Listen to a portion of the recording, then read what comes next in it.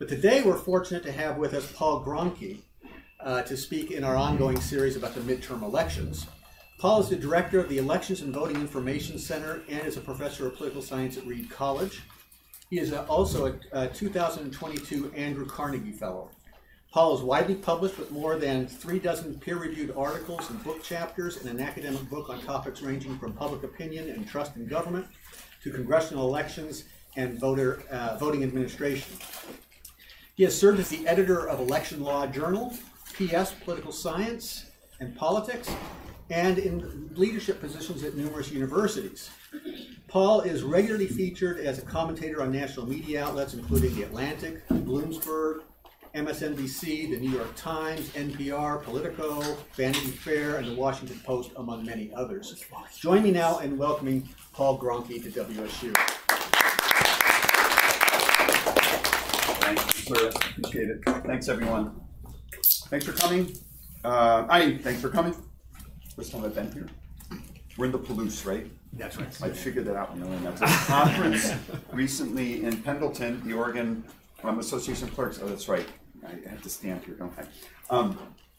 It's hard for me to move around. Let me know what my distance is. Richard will yell from the other room. That's about it right there. That's okay. You got a 3-foot width. We went to the Oregon Association of Clerks meetings in Pendleton. They took us up to a winery in Walla Walla and taught us about the blues.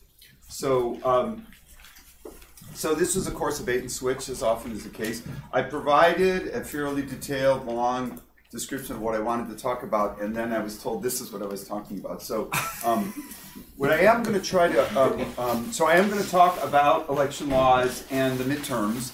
I'm going to go light on redistricting. I'm happy to talk about redistricting, the Q&A. It's not really my field of specialty. What I do know quite well is election reforms and election laws and election administration, and that is what I have been working on for about a decade now. The Elections and Voting Information Center, where I'm housed at Reed College, just what we are.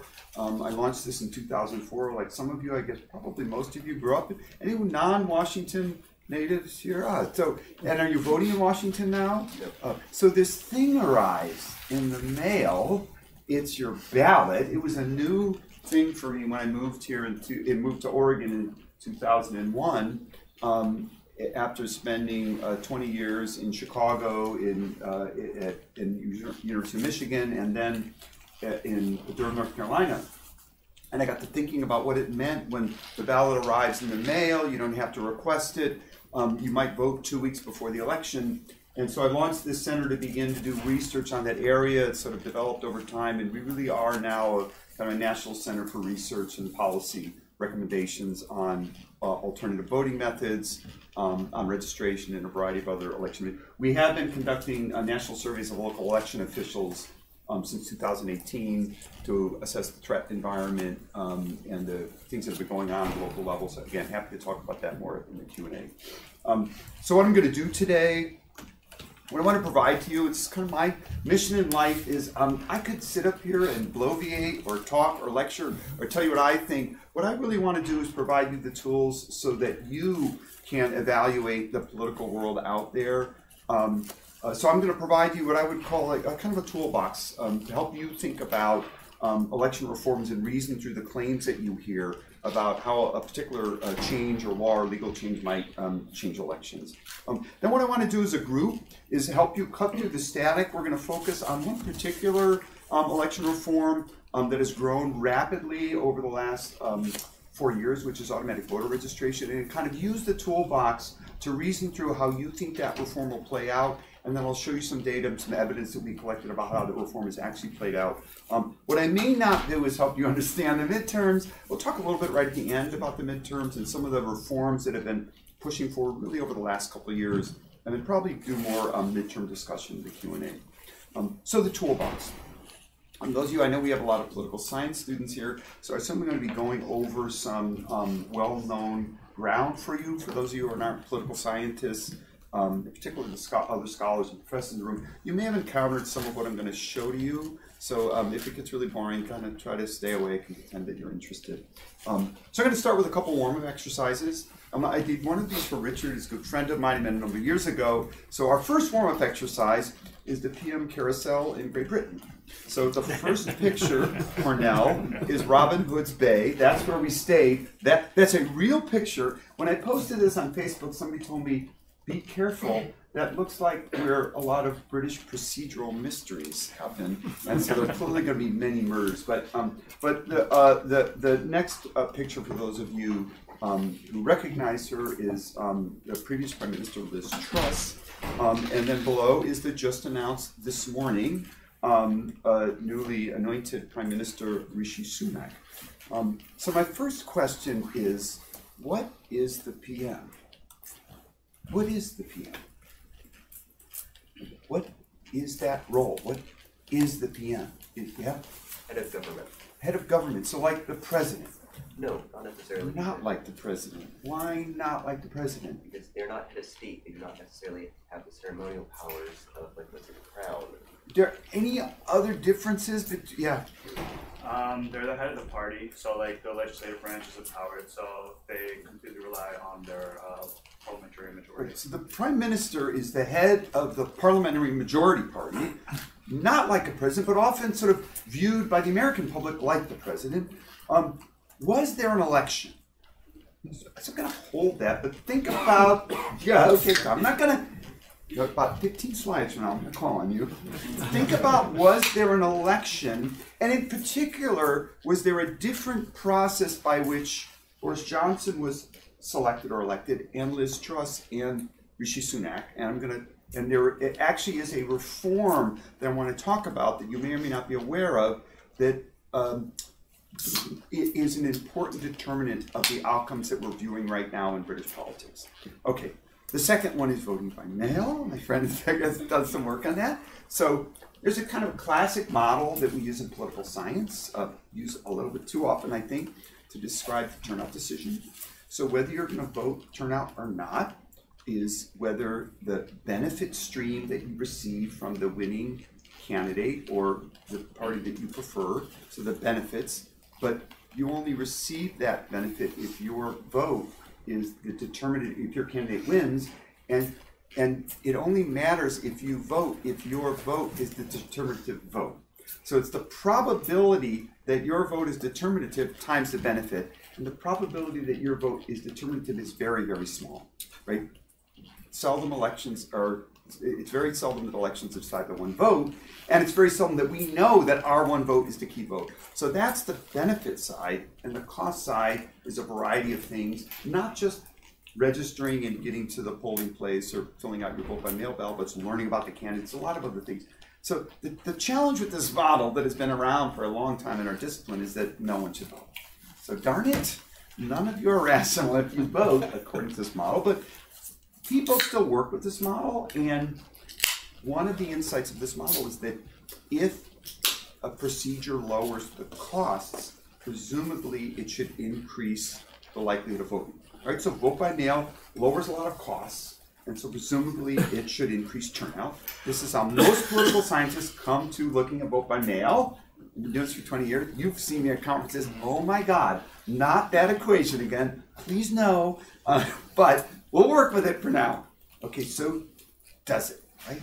Does it really increase turnout? Okay, so this is some work that a colleague, Peter Miller, and I, who's an undergraduate at Reed, he's now works at the Brennan Center, we did in Oregon. Oregon adopted vote by mail in 2000, but it had some vote by mail elections in the late 90s, some special elections. And what I want you to focus on right now is this little turn in this figure. So a lot of articles were written really quickly after these few elections lauding the turnout effects of vote by mail, advertising, estimating that it had an 8 to 10% increase in turnout. But if you sort of look across over time, you'll notice that that might be a blip, that down and up. And in fact, Peter and I have done some of that estimates, and now our estimate from this work in Oregon was the turnout effects were about 1 or 2%. The easy way to summarize this is Oregon was a high turnout state prior to vote by mail, and it was a high turnout state after vote by mail. So when you look over time, and one of the parts of your toolbox I'm going to show you is make sure you look at things over time. single shot comparisons are generally bad. So now we have a single shot comparison from 2020, vote by mail had no impact on turnout. Now we got another article, vote by mail boosts turnout, and oh my gosh, where are we? So a couple ways to think about, a couple questions to ask about the vote by mail is, what is voting? Is voting the same all the time in every election? What is turnout? How are you calculating that quantity? If you're predicting a change in turnout because of reform, I'm going to ask you to think about what that quantity is and how you calculate it. And when we get to our automatic voter registration example, that will become very important. So think about the different ways you can calculate turnout. And what's voting by mail? What is that? So there's a variety of methods of voting by mail. Think about what the term voting by mail means and what that reform means. And then, spoiler alert, down the road, we're going to see a lot of potential different things might fit into the single category vote by mail. Okay, so yeah, you're all really, really confused. Success, end of lecture, see you later. Okay, so now I'm going to give you the kind of election science, political science 101 way to think through these things. So things are complicated. Things are complicated because I'm going to give you three sort of main tools, and then I'll talk a little bit about each of these tools. So one is what we call new institutionalism in the social sciences. It's really a very important approach. It's kind of three parts to it. Think about different actors in a system, think about the goals that those actors have, and think about the institutions, the institutional context in which these actors exist or behave, okay? The second part is specific to elections. We have a highly federalized and highly decentralized election landscape. And when you're trying to figure out and evaluate the impact of something like an election reform, you have to manage that diversity and that complexity. And finally, give me my counterfactual. That is, if you have a reform, what are you comparing it to? And I'm going to show you that comparisons in this area are very, very difficult. And you have to do some things to make sure your comparisons are valid. Okay, so let's start with new institutionalism.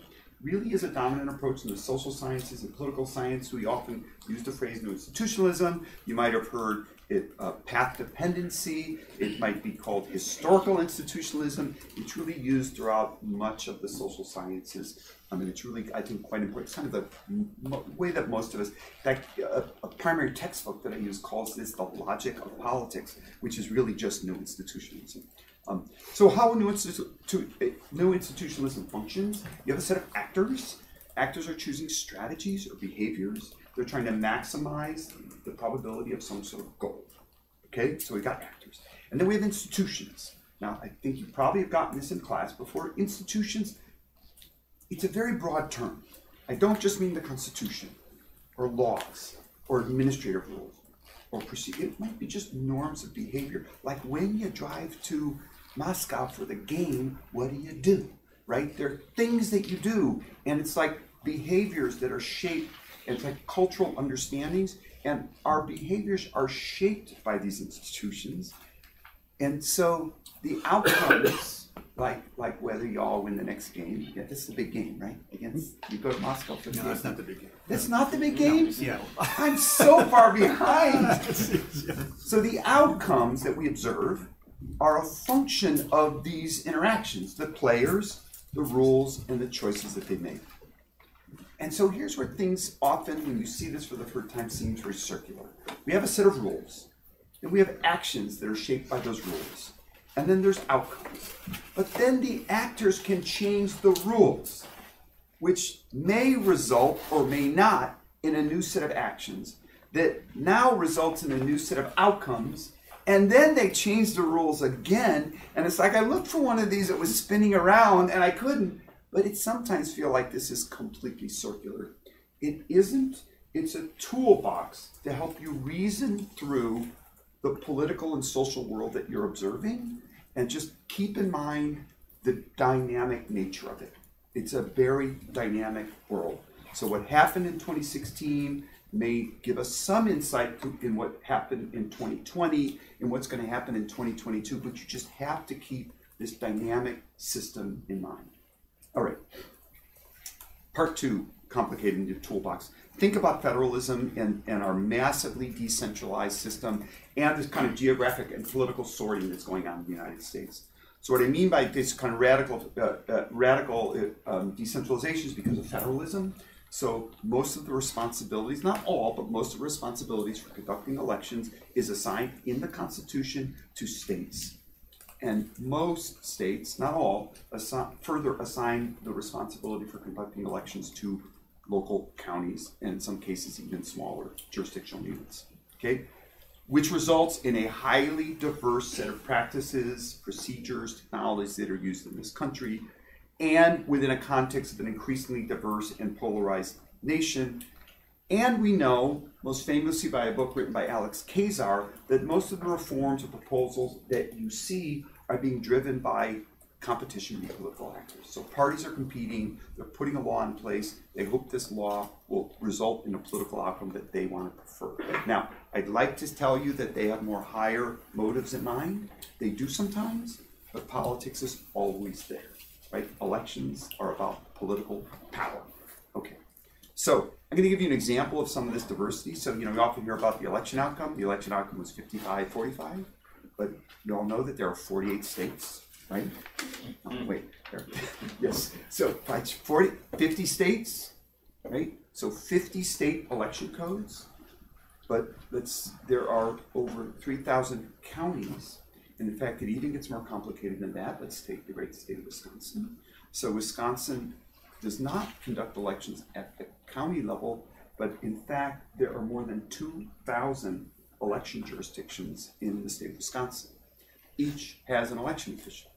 Each has a set of procedures, laws, technologies, contracting, vending that goes on in each of those.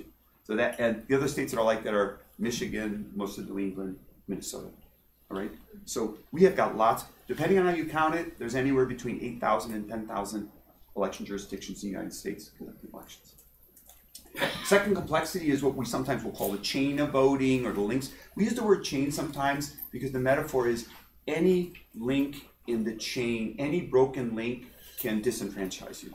But we do have a long chain in the US, unlike most other democracies. So registration, you've got to get your name on a poll book somewhere, you've got to get to a voting machine or vote by mail, your ballot has to get to you, you have to fill it out, it has to be returned, it has to be counted, those have to be summarized, right? So there's all this long, complicated link in the American system that does not exist in other countries.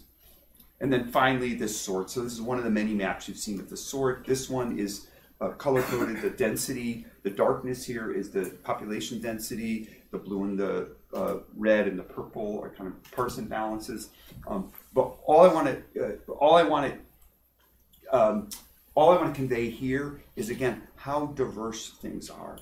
And so if you put a reform in place and different kinds of people or partisan groups behave differently or respond differently to that reform, we're just going to see tons and tons of diversity, right? So I get invited here to say, how will election reforms impact the 2022 midterm? I'm like, what reform, what election, what state? Okay, so third party, give me my counterfactual, right? The difficulty of separating cause and effect in this area.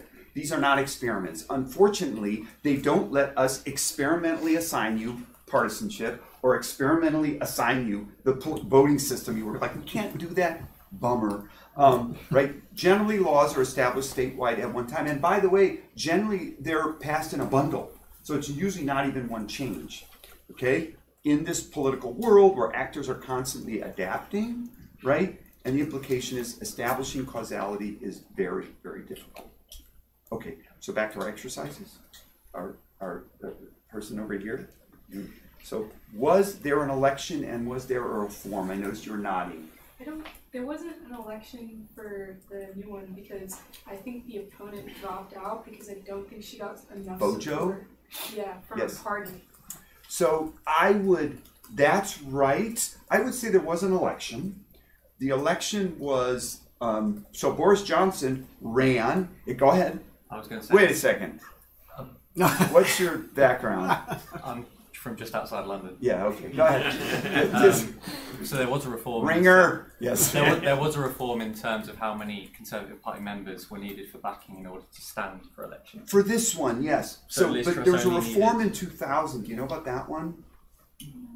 So in 2000, and I don't know, and you can correct me, I don't know, this may have only been the Conservative Party. Traditionally, the Prime Minister was chosen by the parliamentary majority. But in 2000, they made a change where they have a primary now, where they threw it to the party members. There are about 125 or 130,000 Conservative Party members. They're quite representative of Britain, right? They're extremely diverse. No, what are they like? Typical party member in the Midlands. Upper class, obviously very politically engaged, older, white. Like like me, right? Older, whiter, wealthier. So the change that occurred was, so this was put in place to kind of democratize and open up the system. Some say that change was put in place led directly to Cameron making the decision over Brexit, because there was all these pressures. Oh, I'm going to throw it to the electorate, and guess what? They will vote it down. No. Series of prime ministers. Johnson wins a strong parliamentary majority, so that I guess we would call an election. But then Truss was elected, sort of.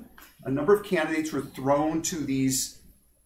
And I mean, I was just watching them on TV last week, and it's just like they're all sitting around in their little rooms in suburban London. It's like, oh yeah, I love tax cuts. Yes, but then this time, then they changed the rule again, and so you had to have at least 100 parliamentary nominations, and then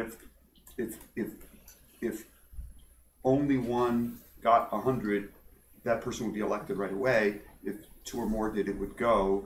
And so what was happening was Johnson came back from Canary Islands or something. Yeah. It looked pretty clear he wasn't going to, and then everybody withdrew. And then Rishi was sort of anointed, right? But which is weird, this reform, I actually wasn't even aware of this until I was on the radio listening to the dynamics here, and somebody started talking about this change that was made in 2000 that may have fundamentally altered British politics and the trajectory of that country. And I don't think people thought much about it when they put it in place. So there's a big reform that made, and the point for this, for our exercise, is that was a little reform, but the players changed their actions in response. Okay. Vote by mail, what is voting? Right. Yeah, I said this already. There's lots of different elections, and just keep that in mind. If you're evaluating vote by mail, you may not want to just look at presidential election. That might not be a good place to look. Turnout, the point there is you could measure turnout as a percentage of everyone who's eligible. You could measure it as a percent of registered voters. And again, in our ABR example, that's really going to make a big difference. What is voting by mail? You mean excuse required absentee? You mean no excuse? You mean permanent no excuse? You mean universal ballot delivery? I think that's what you mean. That's what you get in Washington. Are there drop boxes? Are there not drop boxes? There's so many variations out there. You have to make sure you know what you're looking at. Okay. Oh yeah, and some other thing about vote mail. Just recommendations on everything. Don't just look at the population as a whole, look at subgroups, look beyond the federal cycle, look to state and local, and try to think through how other actors may be responding. Certainly in Oregon, and I know in Washington, I'm not going to say I suspect because I've spoken to, and I don't know if you have, candidates like vote by mail. They like it. They've got a list of names. As your ballot comes in, they check you off. Like, they like it. They like the mobilization. So in Oregon, in Washington, I'm not as familiar because I've been, but in Oregon, our election doesn't even start till about 15 or 16 days before. I describe this to people in other states. It's like, really, I say, it's great. We have no ads, like very little happens. And suddenly 18 days out, boom, it's election time. So lots have changed during that period. All right. One last thing I'll say on voting by mail. This is the 2020 numbers, the percent of people who voted by mail. It doubled in 2020. Why did that happen? COVID, right? Did anything else change? Lots of things. Are these changes going to persist? The early numbers indicate yes, that lots more early voting is occurring. We may have witnessed a fundamental shift in American politics that just sort of happened because a number of governors and state legislatures started sending lots of ballots to people, and people decided they liked it. Okay, so Where does this all leave us? Yeah, who knows? Be skeptical. I know political scientists were too skeptical too often. I think that is right. But be skeptical when you get this simple. When you hear this is a vote suppression or this is voter fraud, just try to scratch beneath the surface. Understand often the actors that are saying those things may have self-interest behind those claims. Okay? Try to understand different actors, what their motivations are. Try to think about control and causality. Single shot comparisons are generally not good. Be skeptical. It's better to compare in one state over time because you're controlling that political system and all the other covariation. And really the best stuff out there is just something called matching that I won't say much more about it, but they kind of match different groups over time. Sometimes it's called differences analysis. There are ways to do this that are a lot better than this kind of single shot. Oh, turnout was up in 2020, therefore. All right, so now the toolbox. We're going to apply the toolbox. Now we have all the tools. We're going to try to apply this to the group. So I want to set the stage here for where we are in terms of reforms. So about 10 years ago, Rick Hazen, he's a law professor at UCLA, wrote this book called The Voting Wars. Even though it's a little bit dated in terms of the details, I really like the metaphor. Because what Rick was saying was that after the 2000 election, the rules themselves became part of the competition. We're not just competing over voters, we're competing over the rules themselves. That's why it's the voting wars. So this is measures as of 2021. So states are moving in different directions. This is from the Voting Rights Lab. So based on their coding, the orange-colored states are moving in sort of an anti-voter direction. Blue states are moving in a pro-voter direction. The rest of the states are sort of mixed. But there's a lot of action going on right now. A lot of bills being proposed. I'm going to go all the way back to 2000. It's not all bad news. Since 2000, a lot of this was put in place by the Help America Vote Act. We do have voter registration become a lot simpler. It's not paper-based in many places anymore. It's electronic, more accurate. We have more methods of voting. Early voting, vote by mail in 2000, it was 5% of the electorate. Now we're half the electorate voting by these methods. You generally have more time to fix problems with your ballots in most states. They kind of extended the period of time. We are seeing finally reductions in felon disenfranchisement laws. There's been movement there. Anti-voter changes since 2000, a lot, honestly, since 2010. Fairly rapid growth in states that require some sort of voter ID. There have been restrictions in the last couple of years on voting by mail. We can talk about that in the Q&A. It's strange. It's difficult to explain. Well, it's very simple to explain, but difficult to fully rationalize. But save that for the questions, Q&A. For example, bans on drop boxes. Which everybody, in most states where there's lots of voting by mail, people love drop boxes, but they're being banned now. And some states are actually shortening the timeline for sending your ballot back and forth. At the same time, anybody knows who used the Postal Service, the delivery standards are lengthening. They have to. They're lengthening. Not 2 day. That 2 day delivery is not 2 days anymore, right? It's 3 days. Okay. System-wide, things that have happened since 2000, we have these statewide voter files. Many of you may have worked with those as students or data scientists. Those weren't around before 2004. Voting technology has improved. Yes, we spent a lot of money on direct recording electronic machines in the 2000s. It turns out to have been a mistake, but the technology is better now. We have federal standards for these voting machines. Local election administrators become more professionalized. We do have a growth in redistricting commissions. See, I did something on redistricting. Anti-system change, though, as I said already, there's been a shorting of time. That's not just a voter change, that's an election administrator change. They don't like these short timelines. It makes it hard for them. There have been, really in the last 2 years, this rapid growth in what we're calling predatory public records requests, where local election officials are getting hundreds, if not thousands, of public records requests. They're just rolling in daily. They're being overwhelmed. There's been a series of Supreme Court decisions that have undermined the Voting Rights Act. Partisan gerrymandering is essentially okay now. Basically said they can't do anything about it. And then big lie, Donald Trump's response to the 2020 election has been deeply close and damaging to our political system. Happy to talk more about that. Okay, so we're going to do our last exercise. Automatic voter registration. Okay, so if you don't know what this is, the way AVR works is that if you engage in a transaction with specific state agencies, that collect information that can be used to also certify your eligibility, you're automatically registered unless you opt out. Oregon was the first state to adopt it in 2016. Now 22 states in the District of Columbia have ADR. So how can we estimate the turnout effects of ADR? How can we do that? Any suggestions? I'll give you some options. So one is we can compare turnout before ADR and after. The second is we can compare turnout among people who registered via traditional methods and via the people who registered automatically. Okay? Any problems? How about the first one? Yeah. Will you explain the problem with the first one is that the states that were already voting at high levels, that the change might not be that much? Yeah, a different way to think about it is like, okay, so you're comparing 2012 to 2016, and the only thing that changed in Oregon was automatic voter registration? Is there a difference between 2012 and 2016? Oh yeah, a lot of differences. So that's right. How about the traditional and the automatic? Yeah. How do you determine that? Because I would have. Oh, let me just, I'm sorry, started wrong. It's coded on the file. Okay. So that we have. Yeah, no, but like, for instance, for me, I was automatically registered to Oregon. Congratulations. Even if I would have traditionally registered. So. Oh, would you have? Yeah. Really? Okay. Yes. So the assumption of number 2 is that the traditional pool and the automatic pool are like randomly, but they're not, right? So yeah. So the problem with ADR is it's not the same registration pool as traditional registrants.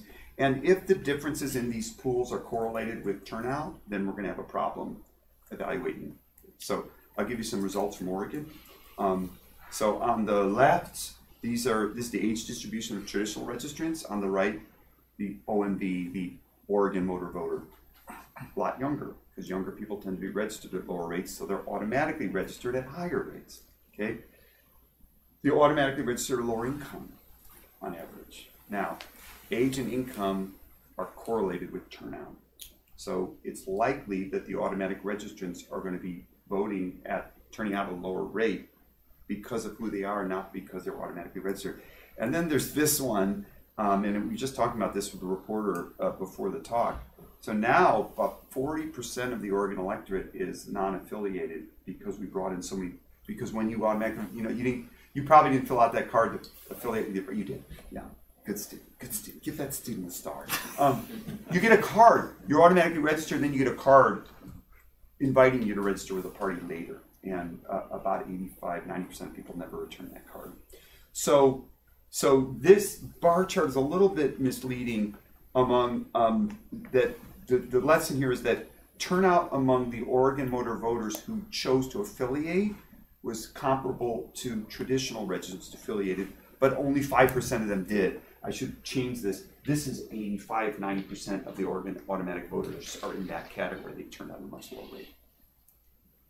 Okay, are we done? So a couple more things. Counterfactual, right? That's what's your name? I'm Dylan. Dylan. That's what Dylan did, counterfactual, right? We don't have the counterfactual. Dylan says he would have registered normally, but we've coded you as ADR. That's a problem, right? So we don't have that. People still might have registered on their own. And then we don't know what's going to happen over time. We've now put in this huge, well, not huge, significant pool of individuals are now on the rolls. And those of you who've done party work or party mobilization know those rolls are what people use to mobilize. So I'm a real fan of ADR because it puts a bunch of people on the rolls who were previously detached from our political system. But we don't know what parties are going to do yet with those new folks. They're going to start to get touched. But how many touches are going to actually activate them? We don't know, because these are not folks who have traditionally been part of our political system. So yes, so how many times in the future, we don't know. We have to keep going through all these cycles. Okay, so I did lie. Finally, just looking forward to the midterms, to my overview. Election reforms will have an impact, but generally it will be small. It will be in the margins. Generally, the impact of these reforms are small. They're not insignificant, but they generally are small.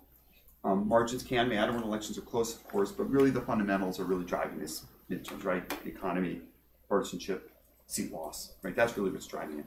Redistricting, I said I wasn't going to talk a lot about that, but I do know some about it. You know, the system was already skewed, and it's been skewed a lot worse now.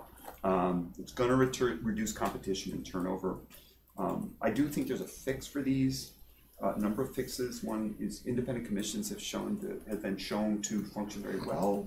And there's some alternative voting systems that can work to decrease the problems that are associated with our single-member first-past-post elections, such as ranked choice voting, multi-member districts. We're trying to get both ranked choice voting and multi-member districts passed in Portland right now, but man, folks, you're all so American. Sorry, I shouldn't say that, but to get people out of the I need to have a member who is in the same geographic area and all my political interests are tied to my geographic location, it's really hard, Americans. You guys, folks, it's been 200 years and it can be done in other ways.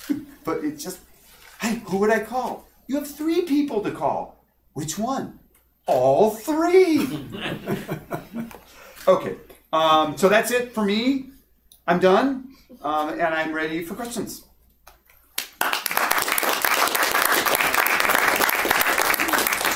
Okay, we have about 20 minutes for some Q&A. Let me just start. There's a big debate right now, our Secretary of State's race, about ranked choice voting. And Who's running in your race? Well, we have a Democrat who's the incumbent. Who's the Democrat? Steve Hobbs? No, no, it's Hobbs, Steve Hobbs, Yeah. and he's running against Anderson, who's running as a nonpartisan. So it'll be the first time in over 30 years we have a non-Republican in that office. But in any case, they're debating, and the Democrat is opposed to ranked choice voting, and Anderson is in favor of ranked choice voting, which is interesting. But so what's the data tell us about ranked choice voting? Yeah, and why? Well, Professor Clayton, using the approach that I provided, why is the Democrat opposed to ranked choice voting, would you think? So what's the data show? The data show that voters are able to navigate it. That's something that's coming up in Portland. It's really confusing. No, they're able to navigate. For the voters, it's simply a matter of rank ordering. 1, 2, 3. You've got to have a ballot that allows them to do that, but it has had success in producing more diverse candidate pools, more women running, less success with people of color, though the places where it's been put in place have not been the most diverse locations. Cambridge, Massachusetts, just not that diverse. There's evidence that it produces more civility in campaigns. Under a ranked choice system, you know, I will use a counterexample. Is that the right one? I will use an example of a case where a candidate did not understand ranked choice voting, which is Sarah Palin in Alaska. So Sarah Palin in Alaska basically lost that race because she said, vote for me and nobody else. She was telling her voters, don't vote for Begich, don't rank Begich 2, just vote for me and no one else.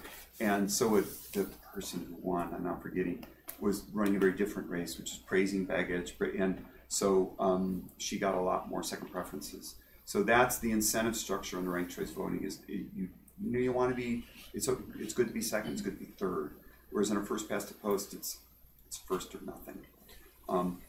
As to why the Democratic candidate opposes, I cannot speak for that person. I'm not as familiar with the Washington political system as I am with Oregon. Oregon is a pretty dominant, it's a pretty powerful Democratic state. And the powers that be in Oregon, you're going to turn off the YouTube thing now, right? Okay. You know, the powers that we have a closed primary. The powers that be in Oregon are not that some might suggest that the powers that be in Oregon are not that interested in there being more competition. So I don't think there's so it might be that the disinterest might be genuinely it's going to be more costly and difficult to implement, but it might also be that it might elect some non-Democrats. Possibly. So keep in mind that anyone who's elected now is elected under the current system, and it may just be, I don't know how this system is going to function differently, and I don't want to know, right? And we've been studying that our whole lives, right? Elected officials tend to be little c conservative about a lot of these changes because they're like, I wanted the old system. Why change it? Yeah. A more very general question. You did a comparison with England. Australia has mandatory voting, and I'm just curious, have you done anything work with that in terms of, does that system, how would you compare that to what you're comparing with now, just the primary? Yeah, I've been asked a lot about mandatory voting in the U.S., which I think is a complete non-starter, only because it won't, you'll just be told unconstitutional. Unless I'm wrong, I'm not a constitutional scholar, but I can't imagine I just cannot imagine a Supreme Court and just the American public accepting that you're obligating to turn out to vote.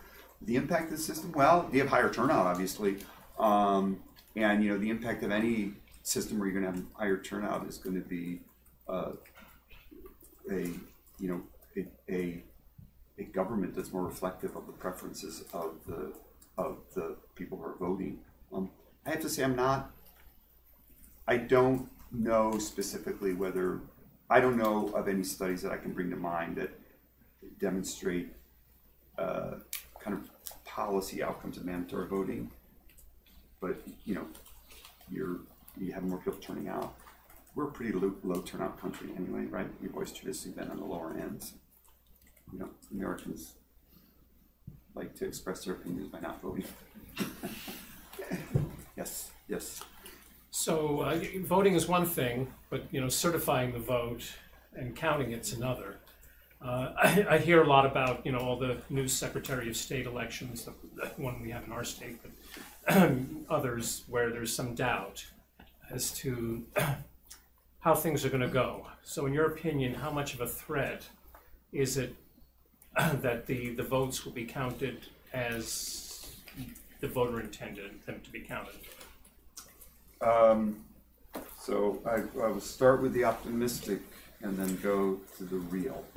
The optimistic response, and there has been evidence of this when I've been doing a lot of work with local officials, and the local officials who are concerned in local election administration, the forces who are promoting candidates like Mark Fincham in Arizona and others who are it's kind of endorsing the big lie and continuing to be unwilling to accept the outcome of the 2020 election. They are also targeting local election officials as well. 60% of them are elected, so there's action down there as well. And in a way, that's more worrisome because they're beneath the radar. I will say that what election officials have told me is when people come in with skepticism and doubt, and they actually watch the process work, those doubts tend to go away. Election at the local level, and I'm going to get to your state level one. At the local level, and I certainly encourage you to go to, where's the county seat here? Is this the county seat? Colfax. Yeah, if you get an opportunity, go in. My experience, I have seen very few election administrators who are not really excited about having you come in, talk to them, watch how they count their ballots, watch how they certify the signatures. Particularly young people, they will be thrilled to have you come in and see them. They'll probably make you volunteer or something like that. But do that. And so I have heard this at the local level. Local election administration should be boring. It should be pretty boring, right? It's just like you're just counting things up. And it's not supposed to be exciting. It's boring. The people that like it, they like what they like about the job, the constant, there's always another election coming. You're always having to innovate. There's always change. As an election official, you're not just dealing with voters, you're dealing with candidates, with political issues. So you're just sort of in politics, but you're in this sort of, what we thought was just this kind of a civil servant side of it, right? You're in elections, but you're not in the politics side. This has really changed. So at the state level, yeah, I'm deeply worried. And we should be deeply, deeply concerned. I mean, one question is, why are you running for office if you don't, why would you want to run for, it's like, why would you want to be a professor if you don't want to profess? I mean, why are you doing it? And so I've asked some reporters, like, I don't, ask Mark Fincham, like, why is he winning? I don't understand running for what's a fairly boring, Kim Wyman was great. He was the Secretary of State here for me. Very innovative, but generally secretaries of state, elections are generally kind of boring. They should be. So it's very worrisome that folks will be there that refuse to accept the outcomes that their own officials, so to go back to Arizona again, the Maricopa County, which is the second largest county in the United States, is run by Republicans. it's a Republican. Stephen Richter, who's the clerk recorder, he's a Republican, and so it's yeah, I don't know.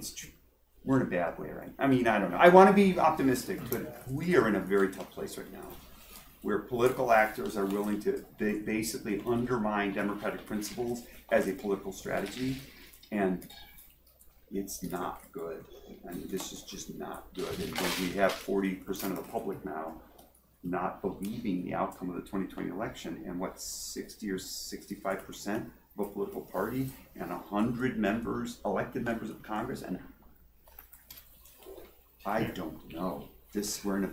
I cannot paint that picture anything but very dark.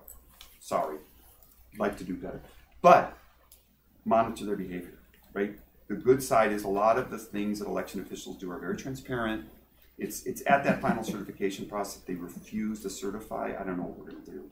That's constitutional crisis time. But I've actually gone, because I've been working for one of the political parties and been one of the observers.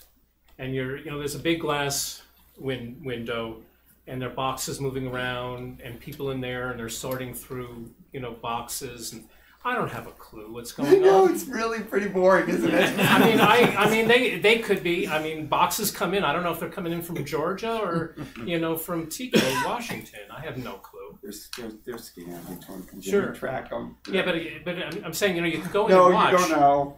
I know. You don't know what's going on, really. Yeah. So you were talking about how you think Oregon and states like that won't adopt ranked choice voting because they're a closed state system.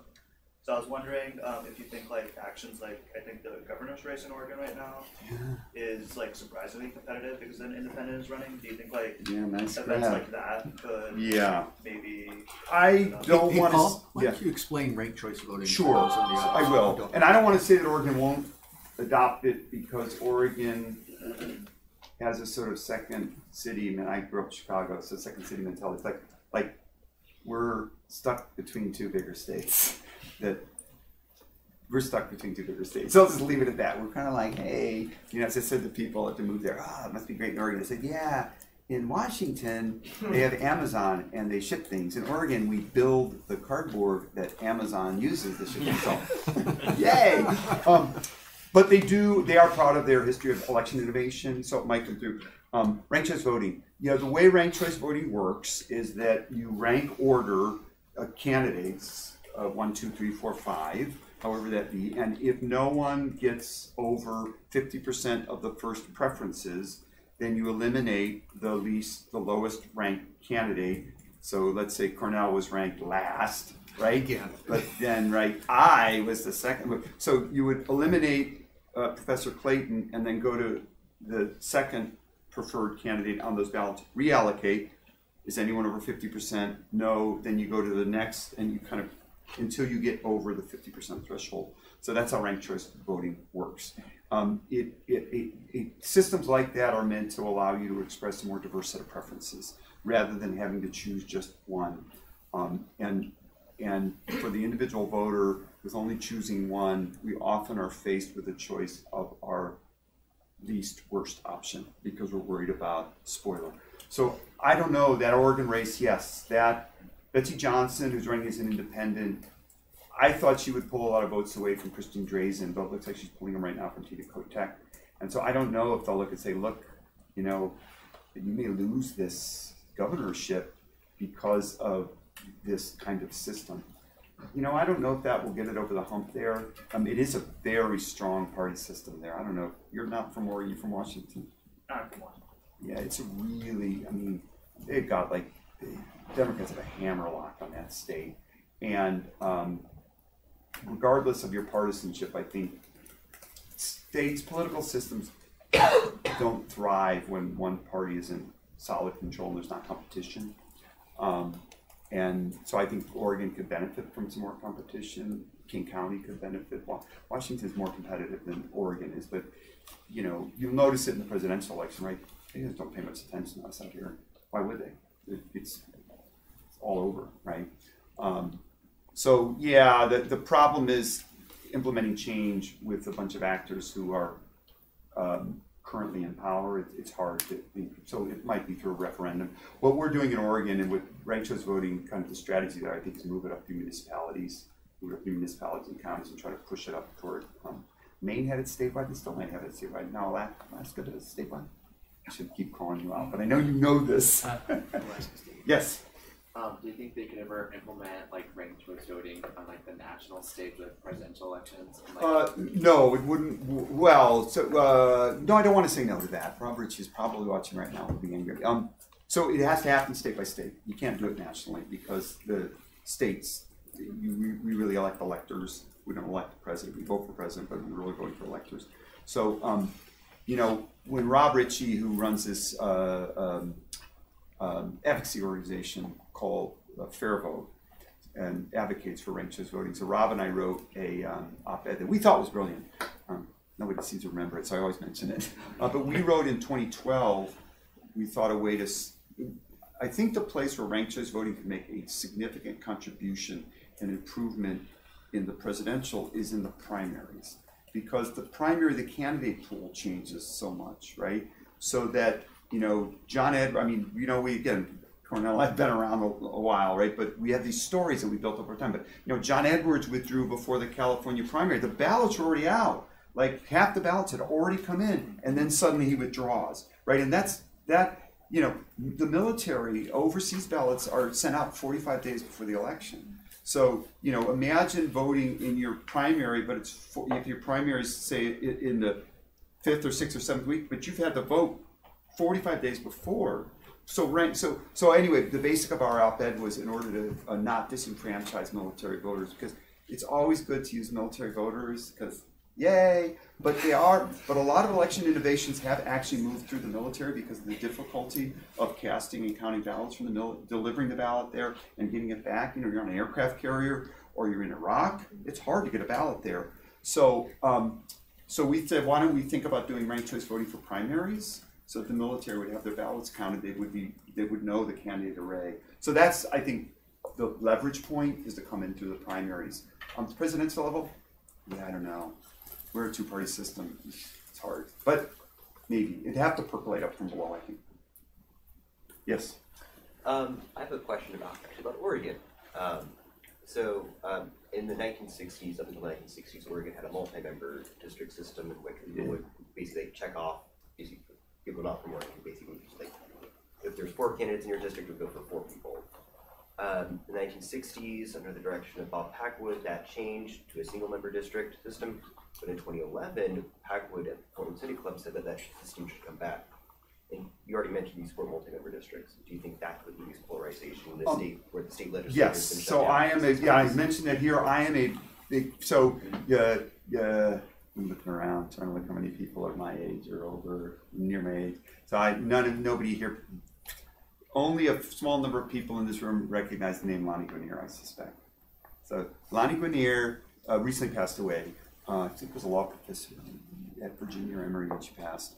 But she was Clinton's first nominee to run the Voting Rights Division back in 93, I guess. But she had this radical idea. She was being a socialist, European, which is the same thing as a socialist, right, Richard? She was advocating in part for multi-member districts in order to improve at that time, and this is now 30 years ago, partisan gerrymandering, and she got just excoriated for this radical idea. So thank you for bringing up the example of Oregon. I should have brought. Yeah, I think multi-member districts hold great potential because it radically reduces the need for gerrymandering, because you don't need to anymore. So in Oregon, we have 7 seats, 7 I think. But yeah, you carve up. So like with a state with 6, you just have 2 districts with 3 members, and yeah, it allows groups to create alliances across. So if you have smaller minority groups, they could ally, or minority forces, you could kind of form a majority. I'm surprised we haven't had more conversations about multi-member districts, but you bump into, and if you have conversations like this with folks, talk with them. You run into this, I need to have a member that is in my geographic place. Now I tell you, what's your name again? I'm Dylan. Dylan. If you're advocating on this, I'll suggest some rhetoric for you. But one of the rhetoric is, Dylan, are all of your interests attached to your postal address? Are you not a commuter? Do you pass through other parts of this district? Do you bicycle? Do you have kids in school? Do you play soccer? Do you, like, we interact with people all around, but this idea that all of our interests are tied, that is like a pre-industrial age. I mean, literally, it's a pre-industrial age notion of political interests. And multi-member districts, to me, I like them because they don't make you go all the way to PR, right? But they get closer. Britain could, I think, benefit from them as well. And it really allows us to move away. It allows us to implement systems like ranked choice voting that work better under those areas. I like them, but I don't know. We'll see. So, Paul, we got time for one more yes, question. Go ahead. I mean, I like MMP too, but because it's like better than ranked choice voting, but I thought like it was illegal, like federally in the US or something like that. Like, didn't Congress pass a law at like some point saying we can't make multi-member districts? Yeah, you may be right on that. There's something in there, isn't there? Yeah. You may be right. You may be right. There may be a barrier on that. I just, as I said, To close, we have a charter reform on the ballot in Portland, and they're proposing to get rid of this really archaic governance system that we use in the city, but they've tied it to STV, single transferable vote, which is like ranked choice voting with multiple members. So anyway, and the difficulty that folks that I think are smart and politically savvy have in breaking the first past the post mold.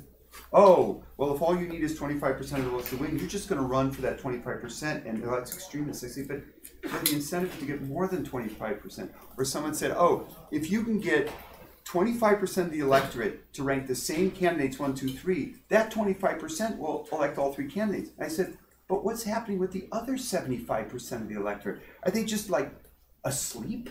Like so people have a very hard time. The reason I like new institutional as a way to think about the world is it helps you think about yourself as well, that we are also bound by some of these rules. And sometimes to change things, you have to figure out what those boundaries are and bump up against them. And, you just have to have an open conversation about what those boundaries are. So, anyway. Well, I'm afraid our time's up.